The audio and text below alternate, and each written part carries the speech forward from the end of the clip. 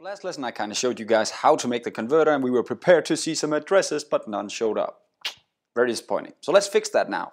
What we need to do is we need to make two things in the repository right now, and I'm going to show you two things, but I'm going to remove one of them later, but just to show you how to do it. If you want to do it yourself, that's up to you. So I'm inside the customer repository right here, and let me just do one thing that's really been bothering me for a while. I'm going to rename this guy. Yeah, I know it's not part of this video, but it shouldn't be called something with EF memory. I'm just going to rename it into just be called the customer repository. Now it's up to you if you want to do that, but it's just freaking annoying right now, and now I just want to get it out of the way.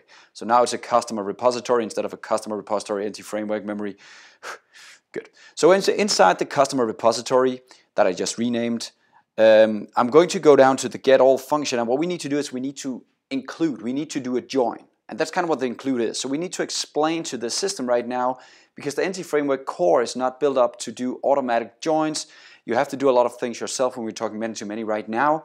They are working on it. I know it's work in progress, so maybe when you watch these videos later on in the future, they fixed it. But right now, it's not fixed. So what we need to do is we need to do an include down here to explain that I'm going to join this guy and I want information from another page, from another place. Now to do this, you actually have to be using the anti-framework core right here. Let me just remove it because you might not have that in your setup. So if you try to include and you get an error, it doesn't know about it. You have to do a control dot and use anti-framework core right here. There we go. Now I actually added that line right here using anti-framework core. So you need that, or else you can't use the include. Now that I have the include, I can say with a lambda expression, I can say I have a customer, a C, and for each customer I want to get all his addresses. Yay! So now we've joined to that table called customer addresses. So now they're joined together and I get that information. Let's see if this is enough. So I've made a request, I'm getting data back, but notice I'm not getting all the information about the addresses, which I think is fine, by the way. But what if I want all the information in one single call right now? What if I want all his address information in this single call instead of just getting right now the ID? You know, again, I'm talking a lot about what data I want to send to the front end, and I normally just want to pass the IDs, and then later on he can grab the address if he wants it. We can make another function in the business logic layer that says get the customer and also get all his addresses. So this is actually fine for me. But if you're like, I want the addresses, they are so closely bound together, every time I get a user, I always also want his addresses from the database right away. Let me show you how you can do that very simply. But notice right now when I'm doing the request, I'm actually getting the ID back, but not the street, number, and city. So let's just add another line in here to make sure that you also get that information back. So I'm back in the code, and here under the customer repository again, I'm going to do a ThenInclude. That's another type of include that kind of says, I also want to include something on the next level. So the include here kind of binds these two guys together, but now I want on the addresses to also add some information, and that's the actual address. So remember, the addresses right here is actually still customer addresses and not the real address, but kind of the link, the table that bound the two together, right? But now I also want to include on the customer address, I want to include the actual address.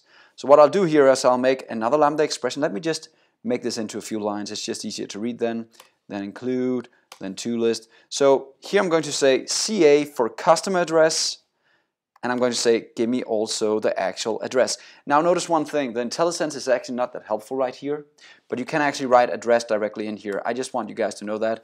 If you don't see the address in the IntelliSense, you can actually write it directly in here and it will understand it.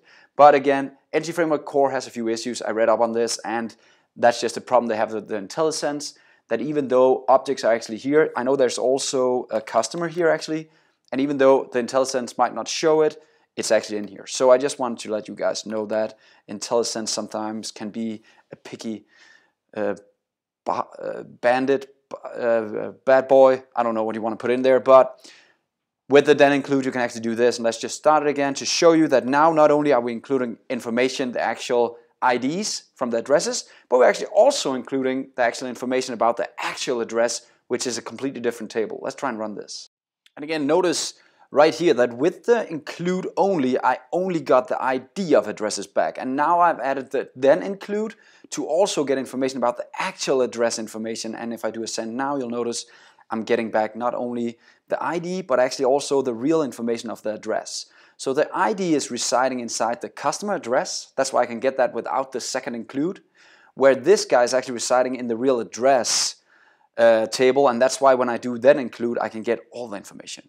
So that's it. Now we have all the information from a one-to-many relation pulled out of the database in a single request. But again, you can consider if you want to only get the ID, and I'll show you later how to use those ID. We'll actually start doing that in the next couple of videos. Or you can grab all the information right away by doing a ThenInclude to get even more information directly in one request. But I'm just giving too much power to the repository right now. I don't want to do that. So I'm going back and removing that ThenInclude.